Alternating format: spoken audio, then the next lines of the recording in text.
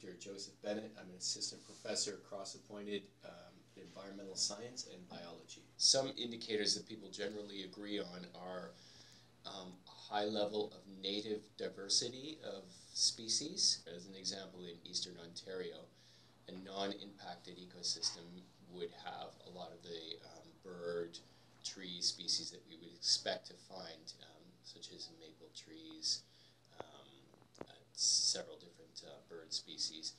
There are certainly a lot of human activities that are compatible with healthy ecosystems, such as hiking and canoeing, low-impact activities like that, low-impact camping. So it's not like an us as humans versus the environment. I do think it's good for us to get into nature, get out into nature, because that strengthens our environmental ethics and our connection with nature.